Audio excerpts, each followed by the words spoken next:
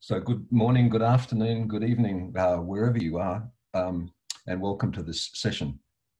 My name's Kim Dovey and I'm Director of INFUR, the Informal Urbanism Research Hub at the University of Melbourne. And while we are all from many parts of this wonderful planet, I want to acknowledge the traditional owners of the particular place where this event is hosted, the Wurundjeri people of the Kulin Nation, whose land was invaded in the early 19th century and has never been ceded. This particular session is entitled Rethinking Urban Informality, and it involves 10-minute presentations from our three guests in Pakistan, in New York, and in Melbourne. So a very global session. It's almost like it's 11 a.m. in Melbourne, which is coffee time. So this is a bit like a faculty seminar coffee time. Just happen to have three brilliant guests from all around the world. We will then, after they have presented, we'll have substantial time for discussion, which I'll manage as best I can through a regular Zoom process. So please keep your microphones muted at all times unless you are speaking. Our first speaker will be Faiza Moatasim, who is Assistant Professor of Architecture in Urbanism and Urban Design at the University of Southern California. She has a PhD from the University of Michigan and has published in Urban Studies and Antipode, and is author of the forthcoming book, Elite and Ordinary Informalities. We want to thank her especially today because she's gotten up in the middle of the night. I think it's about 5 a.m. in Pakistan. And her talk today is entitled Elite Informality and Formal-Informal Relations in the Making of Islamabad. Faiza.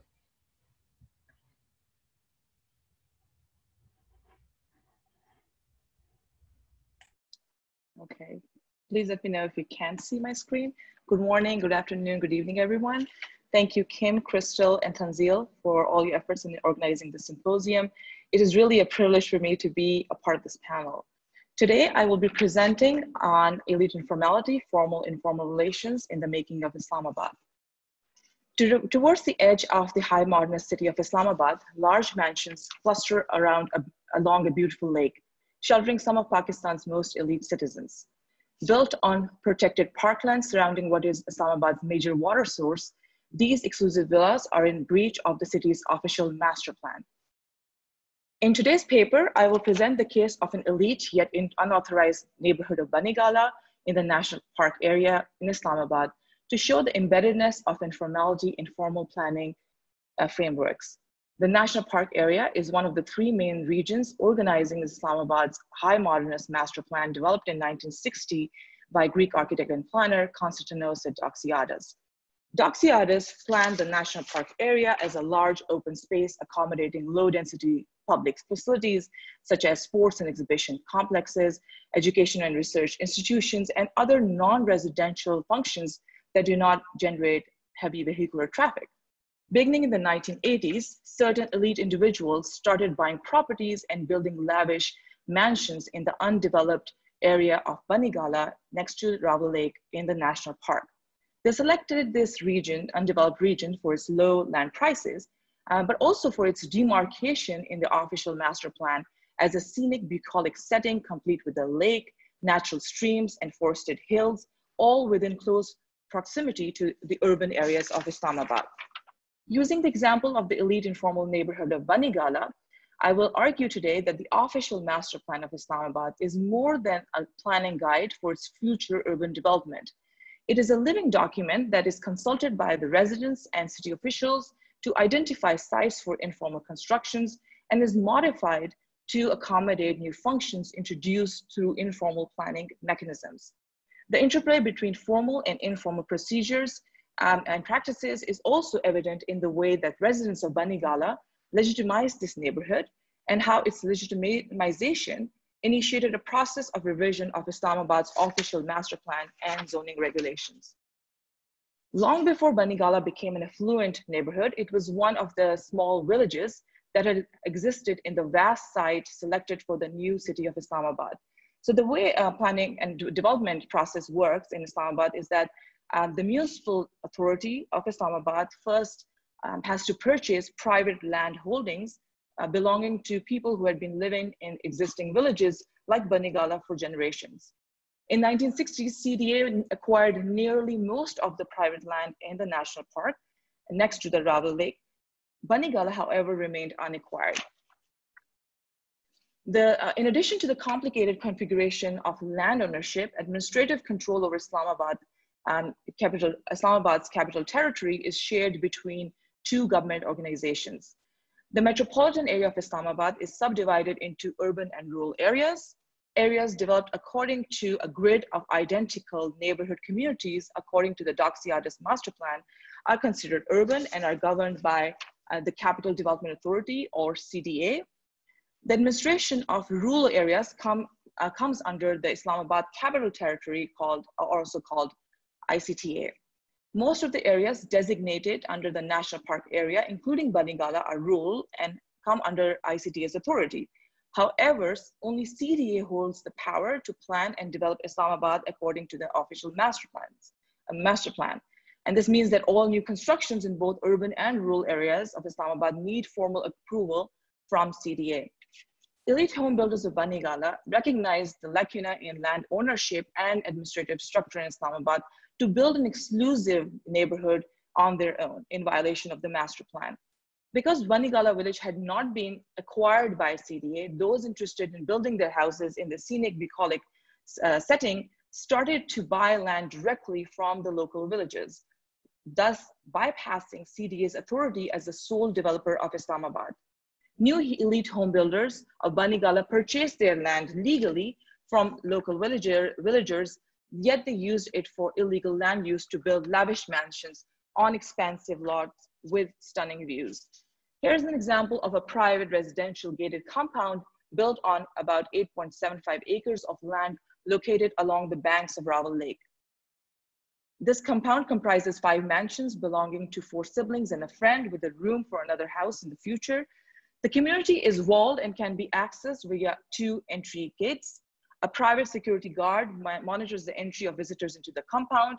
The elite home builders of Banigala were successfully able to build this neighborhood in a protected zone of Islamabad using various strategies, such as mobilizing their monetary resources and networks of political connections with other elites, developing new opportunistic alliances with the non-elites, using bureaucratic devices, and carrying out a successful media campaign to legitimize their illegal building activities. Out of these processes, I will only focus on the strategy of creating a pseudo-legal paper trail in the legitimization process of Banigala. This process was based on actions of elite builders to complicate the illegal status of their residential community by actively creating and maintaining impression of legal conformity of an otherwise non-conforming space. For example, several elite home builders in Banigala created a documentary paper trail of official correspondence with various ICTA and CDA representatives to legitimize their illegal building activity. Since ICTA controls the rural areas of Islamabad, the elite home builders sought approval for the construction of their new houses from ICTA.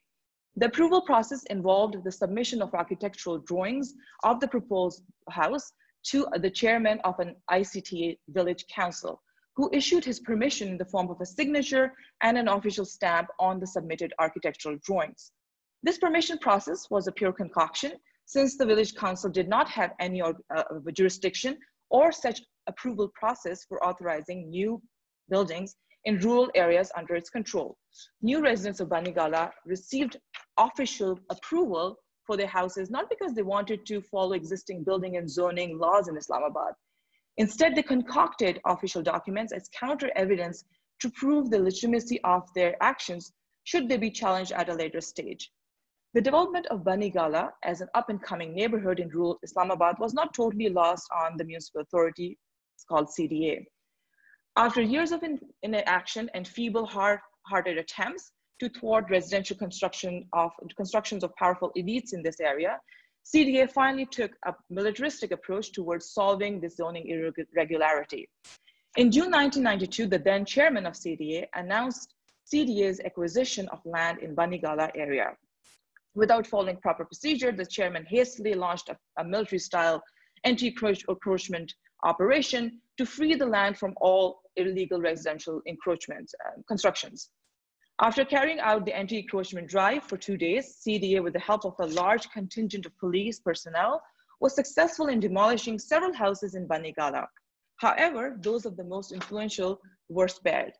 After the operation was halted on the orders of the then Prime Minister of Pakistan, who intervened on the request of one of Banigala's elite home builders, residents of this neighborhood went to court to file a case against CDA and its forceful acquisition of their neighborhood. After fighting a legal battle with CDA for 6 years, residents of Banigala received favorable verdicts in 1998 and 1999 in the High and Supreme Courts of Pakistan, respectively.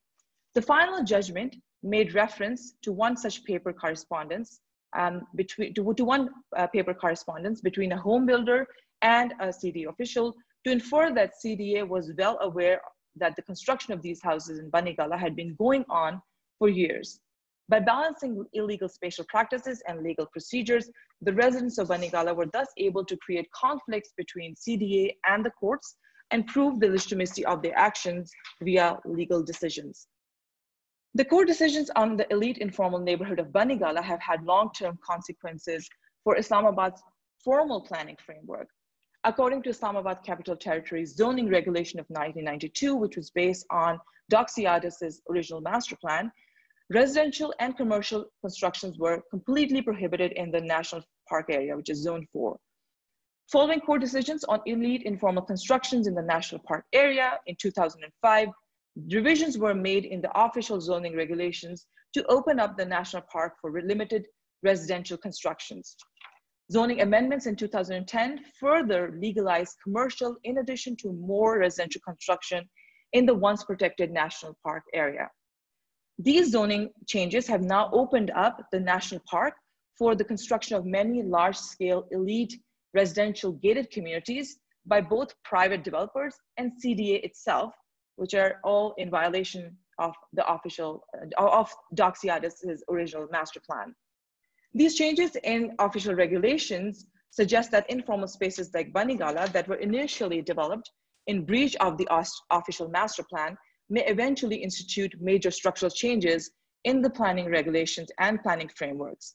The elite citizens of Banigala made informal claims to space while paying close attention to the formal planning framework. By challenging the authority of CDA and subverting the planning framework established by Doxiadis, elite homebuilders of Banigala participated in a mode of urbanism firmly rooted in formal and informal relations and practices. Thank you.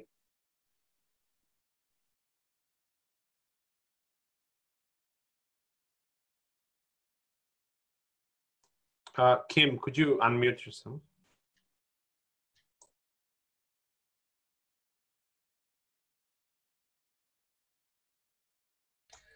My apologies. Thank you very much, Faiza, and I'm sure that that will whet our appetite for the book. I'm going to go straight on to the second speaker, and we'll have the discussion at the end. Our second speaker is Devlin, who's is visiting professor in urban planning at the Pratt Institute in Brooklyn. He holds a PhD from UC Berkeley and has published on urban informality in the journals Planning Theory and Practice, and International Journal of Urban and Regional Planning. His talk today is entitled On the Supportive Tolerance of Loose Ends and Back Doors. Ryan. Well, thank you very much, and let me go ahead and share my screen here. First, thanks. It's a pleasure to be here. I'm honored to be part of this symposium. And thanks everyone for joining us this evening for me, and morning and early morning for some others, or afternoon somewhere else perhaps as well. In line with some of the other papers in this symposium, some of what Kurt Ibsen spoke about last week, and some of the other papers in this panel, including Faiza, I want to talk about, train my focus here on the informality of the state. And important work has been done by people in this symposium, as the presentation that we just saw, Important work has been done demonstrating the ways in which the state's own informal practices can support an elite informality of developers and other elite interests. And what I want to do in my time here is to talk about another sort of angle on the informality of the state. I want to propose that informal spaces opened by the state can also be sites of radically progressive planning and policy practice.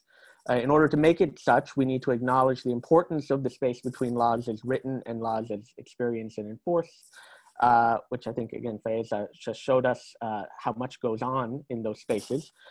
We need to think about what it means to use this space intentionally and self-consciously as progressive planners. And I've sort of, this is very much a work in progress, termed this potential approach to something called supportive tolerance, which is a deeply open-ended approach to planning, not simply geared towards compliance, upgrading, or formalization, but to building and maintaining an ongoing dialogue about the use and form of urban space. It's just a quick outline of the talk. What I want to say, though, is that this is a very kind of, this is a sketch. I'm trying to kind of stay within the spirit of a symposium and using this as a venue to kind of test out some ideas. So, so any feedback or criticism or additions are more than welcome. I look forward to the discussion coming up. So the seeds of this presentation and this idea were laid almost 10 years ago as I was studying a conflict over informal vending in Red Hook, Brooklyn. By the time the controversy arose in the late 2000s, vendors, all of them immigrants from Latin America, had been in this park, which you see here. It's a large park in the Red Hook neighborhood of Brooklyn. They had been here for 30 years by the late, like 2010, selling food during soccer matches that were taking place in the park. So right around 2007, 2008, these vendors gained a lot of sort of mainstream popularity and also the attention of the health department and the parks department, who knew they were there for 30 years, but had sort of more or less ignored them. By 2007, 2008, the city cracked down on the practice, attempted a process of formalization, which ultimately didn't work. And nowadays, these vendors, some of them are still there, but it doesn't exist in the same form as it existed about 10 years ago. So as part of the research into this conflict, I did a lot of interviews with people within the city, within the Parks Department and Department of Health. And I remember one interview really stuck with me. And it was a talk I was having with a woman who worked for the Parks Department. And during the course of the interview, she was sort of towing the company line, saying, you know, oh, they didn't have permits, they didn't do this, you know. And as we got to talking more, she kind of broke character in a sense, right? And sort of gave a deep sigh and said, look, you know, at the end of the day, we didn't want to crack down on them, the vendors. We liked that they were there. They activated the park, they cleaned up after themselves, they were good for the park, but they didn't have permits. We wish we could have kept them there, but there was no way. We can't have one set of rules for one group and another set of rules for another. Our hands were tied. And in my research on informality, I've had a lot of conversations with people working within the city who express similar, you know, when you talk to folks in the city, you often expect them to be the sort of typical, well, you know, these people shouldn't be here, they need to follow the rules, it's black and white. And more I was hearing these sorts of feelings of feeling trapped, right, from not having tools to deal with these processes in ways that even people working in the city felt were not necessarily all bad, that they wish they could have figured out a way to be more creative. And so this conversation has stuck with me. And, you know, one of the things that when we talk about how the state and state regulators deal with informality, I think you often think of three, at least for me, I think of three approaches, right? One, on the one hand, you have crackdowns. On the other hand, you have what was happening in Brooklyn for 30 years, which is more or less ignoring the issue, knowing that it exists, but not doing anything about it. And then a process of formalization, which all of these, of course, have their drawbacks. And what I wanted to explore, and what I'm trying to explore, and this is in, as I said, the beginning stages of potentially a potential paper, is the space here between sort of formalizing and ignoring. right? So what if we really, as planners, as thinkers, and also as practitioners, start thinking about how we can use this conceptual space and taking some of the strong points of both. When informality is ignored by the state, it's allowed to flourish, to evolve in its own ways, to be sort of nimbly respond to certain needs. And I think one of the positive things about formalization is that at the very least, it's an acknowledgement of the state that this belongs here in some form, though of course, oftentimes the formalization process as it occurs is usually just to kind of get rid of a problem rather than really support informal activity. So just very quickly, I don't want to do a full literature review, but obviously these ideas don't come from nowhere. They're deeply informed by, for instance, Ananya Roy's foundational insights, Teddy Cruz's really creative and interesting work along the US-Mexico border in San Diego and Tijuana, Abdul Malik Simone's approach to the urbanism of anticipation, and Kim Dovey's asking us to think about how we can respond with policy to these complex adaptive systems. And sort of some of the philosophical underpinnings come from Jacques Rancière, whose insights on the sort of fundamental and radical importance of actions undertaken by the poor, and accepting these as sort of interventions in themselves. And that informs one of the underpinnings of my approach, which is this notion of informality as communication by doing. Planners and policymakers would be well served by seeing informal actions as the urban poor telling us through practice what they need the city to be and to become. Not without problems. These actions, of course, are not without their problems. Sometimes there's serious health and safety concerns that come along with them, but it's nevertheless a valid form of speech intervening into the urban environment. Right. And if these actions are viewed as valid, then how do we, again, I'm sort of positioning us and conceptually here as planners who might be working with activists, who might be working within city government. I'm thinking about what I could tell my students as to, what are some approaches to dealing with these issues, my master's students who go out into the world of practice. And if we view these actions as inherently valid, how do the question, and I think one of the big questions for planners who see value in informal solutions devised by the urban poor to urban problems, how do we go about supporting these without destroying them, which is often what happens when you see a process of formalization. So as I said, these are rough ideas, but I've been thinking about this notion of what it would mean to have an approach of supportive tolerance. And by this, I mean a shift away from a kind of obsession with compliance and formalization towards a more open-ended, temporary, provisional policy approach. And it also asks planners to really focus in, which I think a lot of people are doing now academically, but I think sometimes in terms of practice and what we teach our students, to really focus in on that space between laws as written and laws as enforced, on not just enforcement and policy, but on the norms that take place in that space, and the sort of wiggle room that gets created. Again, as Faiza showed us, oftentimes to the benefit of those who can work the system. But I guess I'm asking what happens when we turn the system on its head and use that space to benefit the urban poor. So thinking about different approaches, in my title, I have this notion of loose ends and back doors. The idea of loose ends is just this notion of keeping things open through things like pilot programs, temporary use permits, variances, all of these tools that exist in planning, but are often used to support more elite interests, right? Which all of them become sort of exceptions or spaces of experimentation outside formal law. And the idea of backdoors is a little bit more tricky, but it speaks towards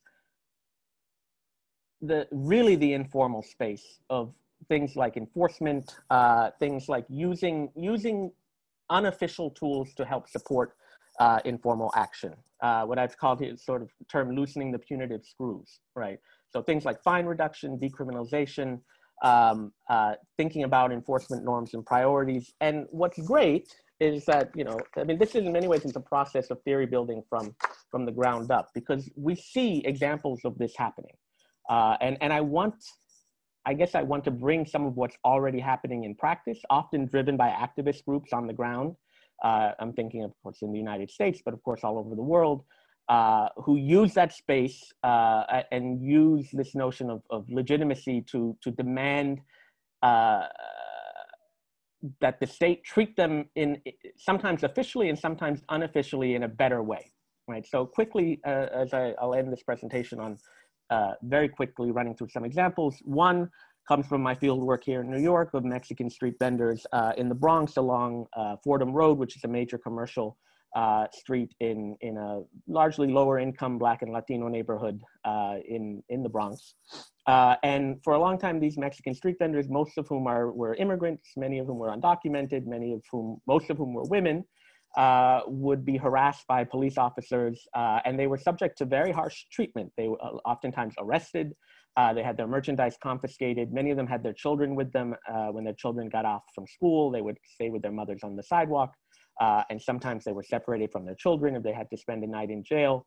And so what activist groups did was negotiate with the local precinct to come up with new enforcement norms. Again, based on this legitimizing of these are women with children trying to make a living. They shouldn't be treated as criminals. And the cops eventually agreed to use another tool that they had in their toolbook, which was a $25 ticket versus arresting and taking to jail. So not officially legitimizing, they were still unlicensed vendors, but certainly changing the experience of enforcement on the street in a dramatic way. A quick other example, things happening in US cities, the decriminalization of vending in Los Angeles is another example of not necessarily legalizing vending, at least that first step of decriminalizing didn't necessarily legalize all vending, but it took, it protected vendors from the harshest form of enforcement. And this has happened in New York just in the last month or two, where the NYPD is no longer tasked with vending enforcement as part of all of the protests that have happened and pushback against negative aspects of policing. And finally, a quick example of pilot programs, again, from New York, from Brooklyn, where South Asian immigrant activists have, a lot of them are homeowners, a lot of them also live in basement apartments in the outer boroughs, and they have fought to take the lead on a program of regularization of basement apartments in using pilot programs in eastern parts of Brooklyn. So just to end, I know there's a lot of things very quickly, and again, it's very loosely formed, maybe keeping with the ethic of supportive tolerance, keeping things loose and open. All of this points to planning and policy approach that's comfortable with open-endedness, that works through values of radical empathy, that ask planners to follow the lead of activists and residents and users of space on the ground to serve a supportive role rather than be the principal shapers of the urban environment. A significant departure, of course, from classic models, but one that I feel is very much needed. Thank you. Okay. And I will stop. So thank you, Ryan. And we'll go straight to our third speaker, who is Ari Jerrems, who teaches international relations at the Australian Catholic University in Melbourne. And his work has been published in Citizenship Studies and Borderlands. There is a co-author of this work, who's, I notice, also in the audience, Patricio Landaeta, who is also with us on Zoom and is a philosopher with the Center for Advanced Studies at UPLA University in Valparaiso in Chile. Patricio may want to come into the question sessions. Their talk is entitled Transient Common Infrastructure, the Political Spaces of Assembly. Ari. Okay, thank you. Thank you, Kim, and thank you, Kim, Tanzil, and Crystal for organizing a really great session, and really interesting for me to present with urban studies scholars as well, and me and Patricio from different disciplines. So I'll just share my screen now. This is the correct screen is being shared, I hope. Okay, so our paper is titled Transient Common Infrastructure, the Political Spaces of Assembly, as it ends on the urban uprisings in Chile. So in October 2019, students in Santiago, Chile protested a rise in already expensive metro fares with organized fare evasion. The deployment of riot police against protesters sparked outrage, broadening the scope of the rebellion, which spread across the country and formulated demands contesting entrenched inequalities. The uprising, in conjunction with simultaneous protests that were occurring around the world, reinvigorated discussion about the political and social significance of urban uprisings. Dominant interpretations of the Chilean uprising in particular defined it through the slogan estallido social, or social explosion, alluding to its perceived spontaneous, informal, transient, and unexpected nature. The perceived transient of uprisings has featured prominently in accounts of similar events globally, and I've got some examples of that up on the screen.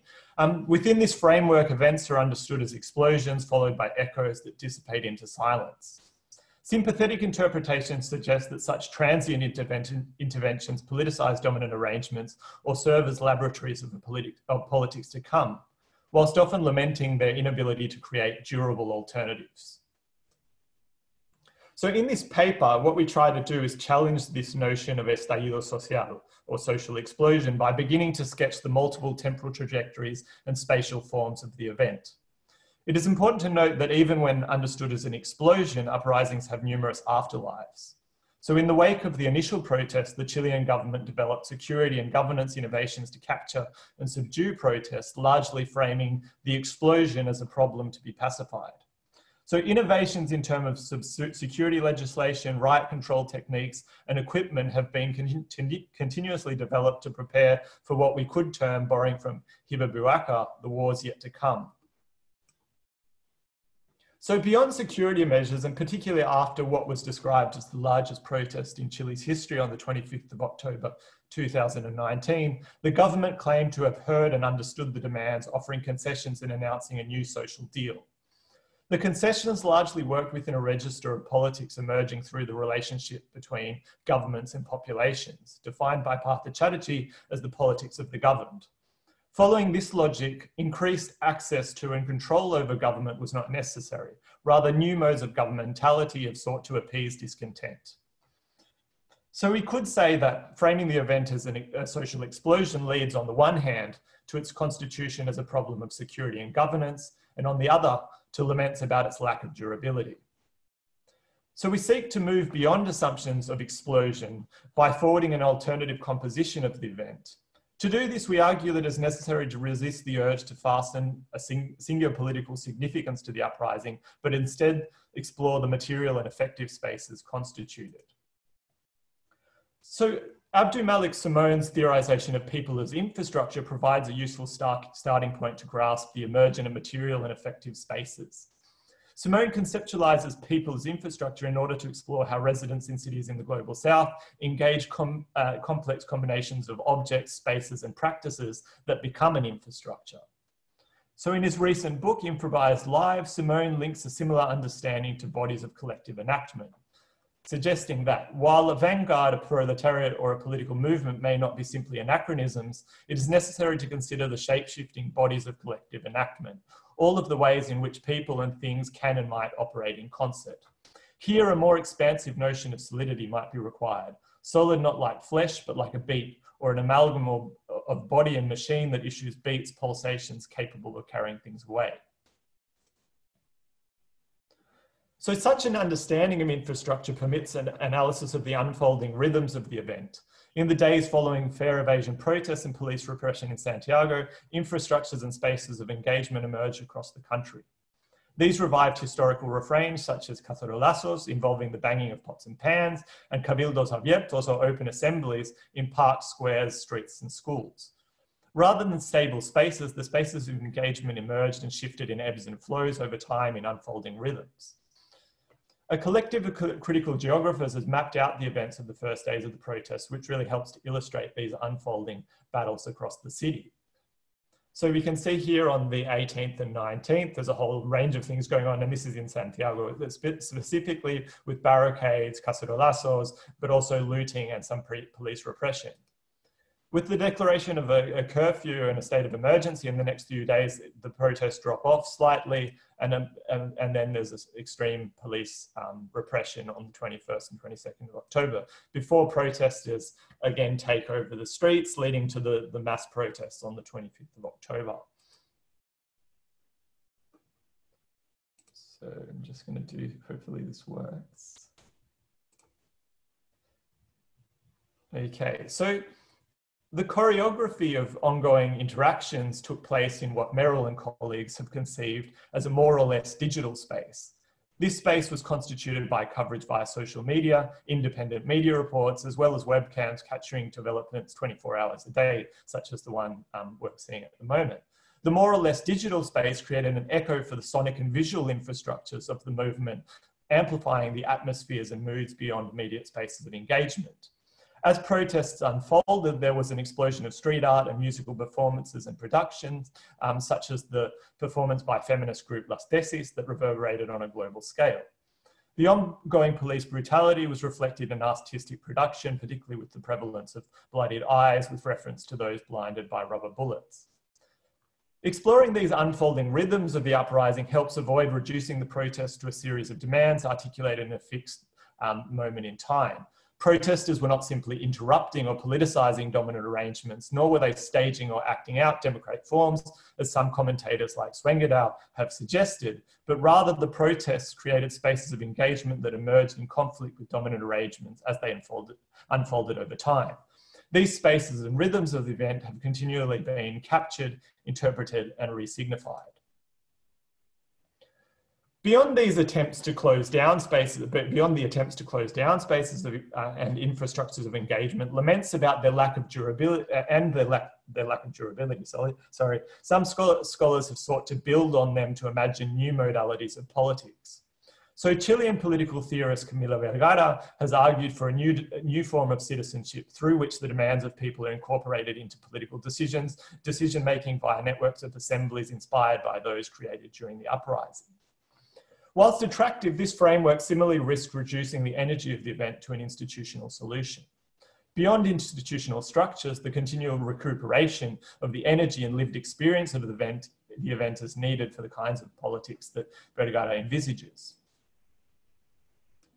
For this, we argue that a living archive of the event is needed, one that allows us to raise questions, investigate and exhume relics in order to continually remake the event as lived history.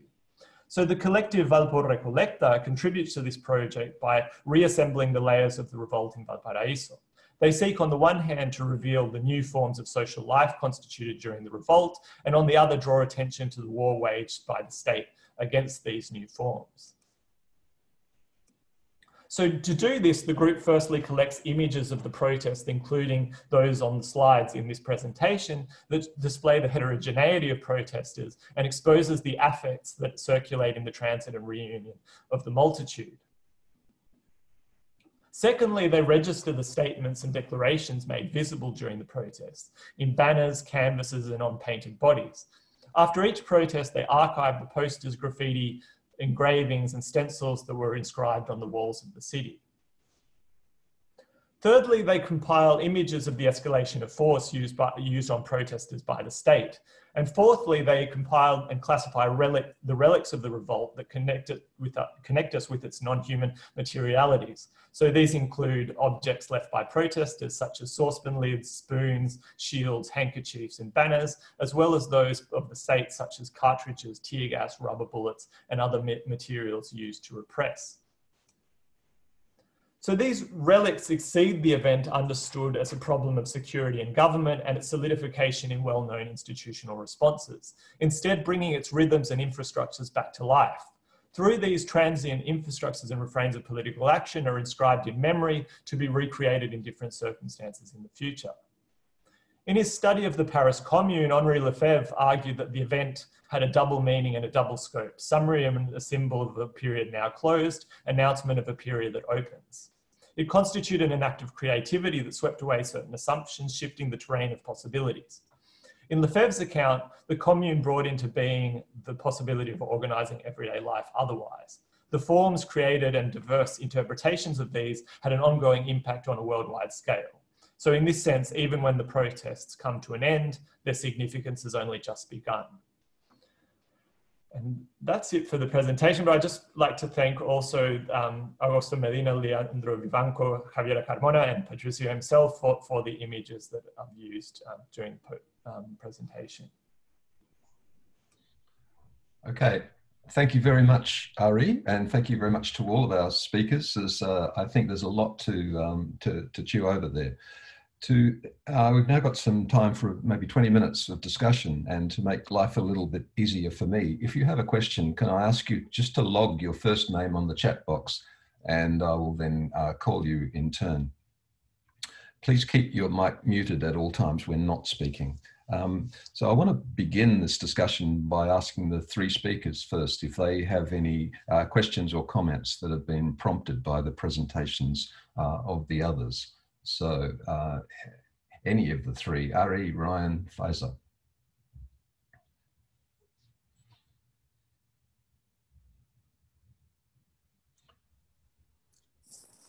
Ryan. Yeah, hi. Well, I'll just first both of my co-presenters. I found your presentations very interesting and enlightening, and especially as I was born in Chile. My mother is Chilean, and I in fact was supposed to go there right before COVID shut things down. So I was disappointed I wasn't able to go back anyway. But so that was great to see as well.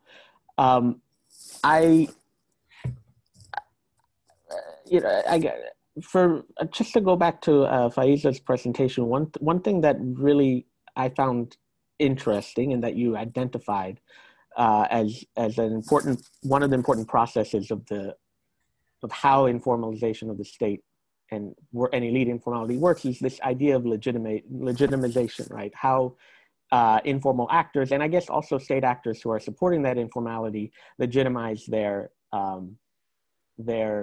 actions. And the reason it struck me is because I think that also plays into a little bit what I'm talking about, but in a different way, right? And if you think about vendors in Los Angeles, the legitimacy put forth for the argument of why they shouldn't be treated as criminals I mean, maybe you can tell me if I'm on the wrong track here, but it seems to me to be a similar process of trying to inscribe legitimacy in actions that are technically illegal or informal in a similar way. And so that just struck me as an interesting connection. Yeah, it's more of a comment, I guess, than a question. But Faiza? I guess I had a similar comment. That's why I wasn't sure like if I should go first. I saw, Ryan, a lot of parallels between our works.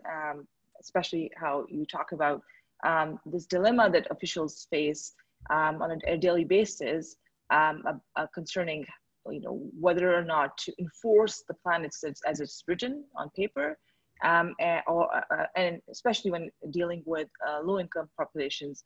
Well, I guess even for elite populations, because there are various kinds of pressures. So in Islamabad as well, a part of my work is on street vending in the city, and there, I've had similar conversation that you narrated. So I guess the question sort of that I was formulating in my mind is, you talk about supportive tolerance, and I think it's really powerful. And I think in many ways, in several contexts, it's also happening informally. But I imagine that you were trying to make a case for making it more like a part of the formal system. Correct me if I'm wrong. And so if that is true, then I guess the question would be, we can obviously gain empathy from, or sympathy, or like support from planning professionals, or other progressives.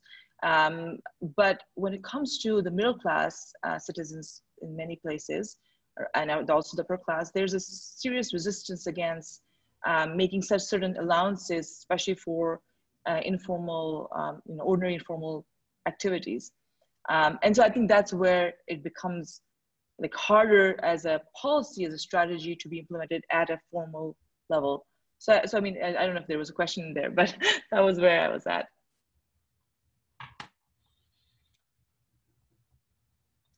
Ryan, you're on mute. Sorry.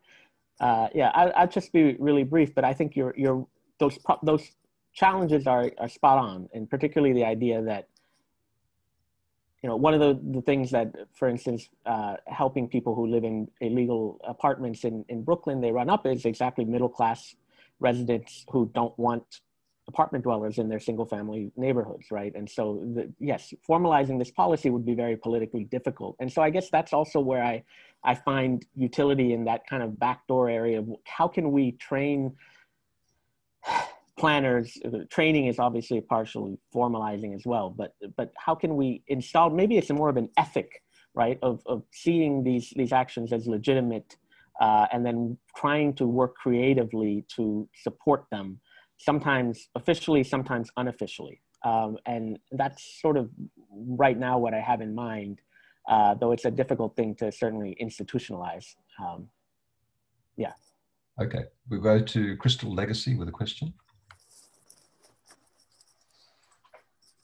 Yeah, okay, thanks, Kim. And thanks everyone for your presentations, fabulous. My question is basically an extension to the last one around what is the role of the planner within between the interstitial spaces of the informal and the informal state.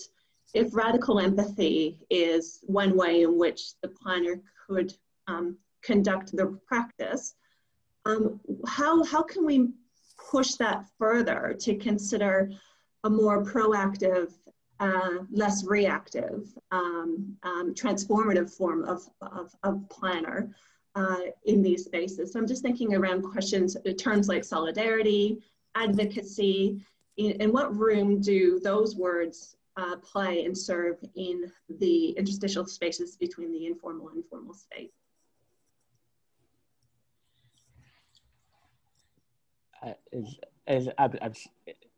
Should well, I it's answer? a question for the panel generally, but Yeah. Ryan, I was triggered and inspired by your presentation with respect to the question, but I think all panelists might have something to say about that. Well, I'll just start briefly. I think the more I think about it, I think it's about instilling values, particularly in planning education. And thinking about using techniques from outside our field, right? I think the field of planning is changing. I think the kind of people that come into master's programs in planning is starting to change. At least I've noticed it in the United States, who are really interested in a social justice that operates in a more radical way. In my experience, and so part of it, I think, is empowering some of the values that already exist among our students and pushing them. I mean, this notion of radical empathy comes from outside of planning, even thinking about informality in the terms of harm reduction, which comes from, psychology and addiction counseling, things like this, where, you're not trying to solve the full problem anymore, but and informality is not the solution. I guess that's also one thing that I've been frustrated with sometimes the way informality is talked about, at least in the US, is that it's the new thing, it's the solution, it's, this is the new way to do things informally. And it's not, it's a symptom of inequality in my mind, first and foremost, when we think about informality of the poor. So if we think about it in a way as a symptom that needs to be dealt with, but also it's a solution as well, how can we start to enable planners to think outside of the sort of more technocratic framework of we need to formalize, we need to, follow specific techniques in specific places. So I do think it comes from instilling a particular ethic, even through education, and the kind of planners that we create. And I'll just point quickly to when I think about something like transportation planning, where transportation planning now, most professional transportation planners are all about bicycles and pedestrianizing things, and that's happened slowly. That certainly wasn't the case 50 years ago, but through a culture change in that field, you're starting to see actual real world effects in the way cities are planned for different modes of transportation. So I'm hoping that can happen in other sectors as well. Okay, I'm going to go to Rethinking.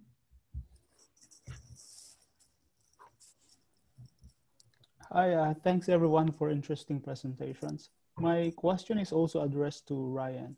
So in my own research about the politics of street vending in the Philippines, I've seen how, in a way, some level of supportive tolerance has been operating in different parts of the Philippines, in different cities. And the vendors are generally happy with how local governments are recognizing the legitimacy and contribution of their activity. But in some areas, that supportive tolerance is actually anchored on entrenched clientelist network, patron-client relationship. So, and that kind of relationship also marginalizes some vendors who are not part of that, thick relationship between street level bureaucrats and vendors. So how do you think supportive tolerance might be able to address this, in a way, very tricky challenge? That's a very good question. I'm going to be honest and say I don't know yet, because I think it's a messy space, right? This space that I think is important to explore is also, as I said, very messy. It can be very ugly. There can be very exploitative relationships, as you said, between client patrons, between to rely on the goodwill of enforcement agents, I don't think is a plan in and of itself. So I think that that's something that I'm still working through, because I also don't want to see this as one solution, right? This is it. We're gonna work in this space and we're gonna create a set of proposals and it's all gonna work out. It's a messy space, and I think I don't know yet. And I think that's something that I still need to work on. And I think that it's a really good question, and something I struggle with as well. Okay, thank you. I'm going to go to Manas Murthy, who has typed a question here, but I'm going to ask him to say it to the screen. Are you there, Manas? Sorry, yeah, hi. It's a fairly long question, so it's probably good that I'm here to maybe explain some of it. I'm thinking sort of broadly, this is sort of goes beyond, it's not just sort of about the cases, but about sort of recurring framing of informality as either as problem or as, the champion of whatever. So there's always this sort of normality that is assigned to informality as if it can do stuff. But sort of beyond that, just sort of thinking from an assemblage theory sort of point of view, I mean, both the idea of tolerance as you're talking about, or as the Doxiadis plan that becomes a kind of frame of reference of what is being deviated from, quote unquote, they both sort of occupy this kind of transcendental position from where, informal practices will be accorded some kind of benefit, or will be accorded some kind of tolerance in this case. So I'm sort of in question, and this is not just sort of people. So it's it's not just about government or government infrastructures being in this transcendental position, but also that laws themselves or documents can hold that position. And that's the same case, for example, in the case of Delhi, with the master plan, again, occupying that position of as if the master plan is sort of, things are deviating from the master plan is as a frame of reference. And so I'm wondering if you sort of follow this, the kind of assemblage point of view through to its conclusion, you'd find that everything is in a plane of immanence and nothing is beyond it. So, it's sort of operating within that, and the Doxiadis' plan, or whoever is according this tolerance, or the actual officers of the law that are actually on the ground, the bureaucrats that are actually doing things, interacting with the communities, are not outside of this framework of plane of operation. So I'm just wondering how, Hannes, can we just leave it there and see if Faiza has or anyone else has a response to that? Yeah, I just was going to add, just going to say that, yes, it appears that the master plan or these planning regulations have this, like you mentioned, I use the term transcendental position, but I would argue that that position is actually more imaginary. In other words, we tend to think that, all that is informal is actually framed in a position, but when you look at many of these studies closely, when you study informality today closely, you'll see that they're actually in concert with each other. So for me, it's not a hierarchy that I see between the plan and then the exception or the informal sort of like coming in later on is actually simultaneous in many ways. So I didn't talk about this, but one of the chapters in my book deals with how the plan made certain informal spaces apparent, but it also made those spaces possible. And I'm using the example of these villages that predate the master plan itself. So if you think about which comes first or which comes second, then it all sort of becomes more messy, and you'll see that it's not the master plan that comes first, but it has this position of authority that in many ways is imaginary. So I'll just stop there, but I don't think that there's this hierarchy that I see, especially in my work, between like the plan at the higher end and all the things that are out of the plan. They're more in working together. One is creating the other, or it's more entwined. Is where I would sort of stop my response. Thank you, Faiza. I'm going to read one of the questions out from Inat Mendelsohn, who says it's 3 a.m. where she is and doesn't want to wake anyone up. So to all, this is Inat's question, to all in your belief, how can open-ended planning be navigated to mainly aid the underprivileged without turning it into a mechanism that benefits elite informalities? Like in the case of small apartments, this can be good for informal apartments, but it is a great backdoor for elites to take advantage to create cheaper homes for investment. That's for anyone.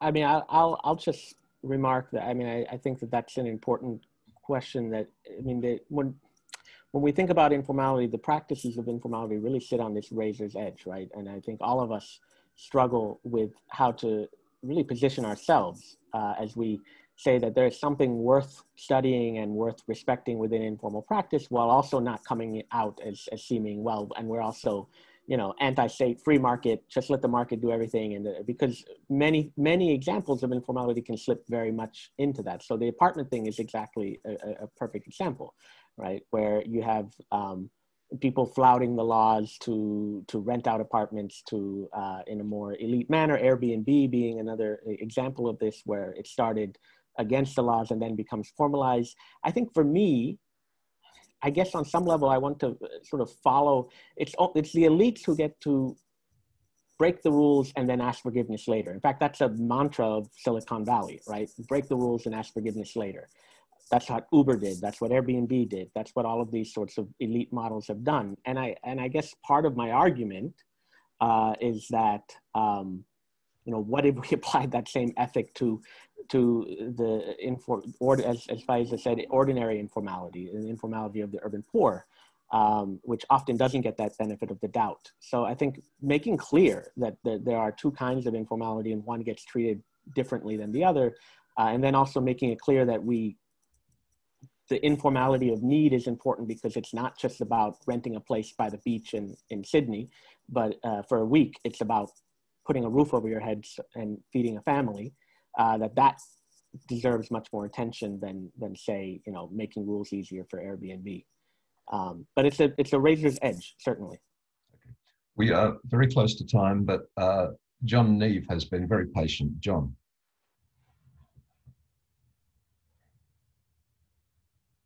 Yeah, can you hear me?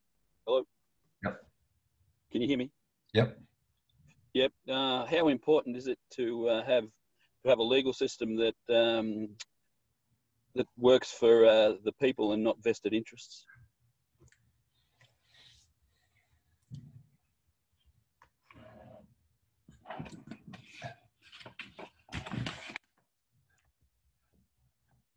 I feel like I've been talking too much, so I'm going to let someone else take that.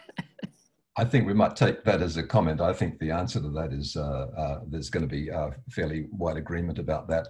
I think there was an earlier question too, which is about, and this one can go to Ari, what is the current situation in Chile?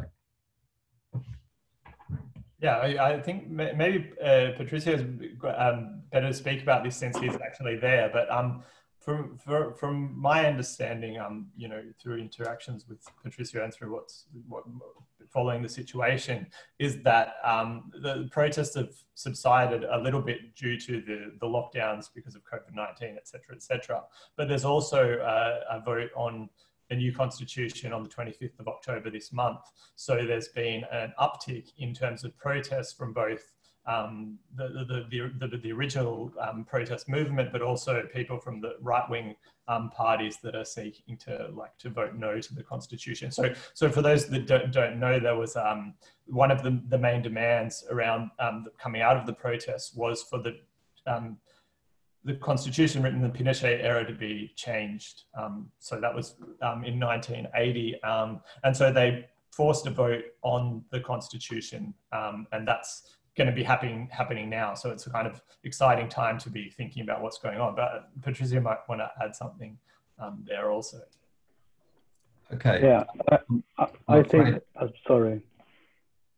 I'm afraid we're going to have to call this to a close. We're out of time. My apologies to those who are still in a queue waiting to have some more chat.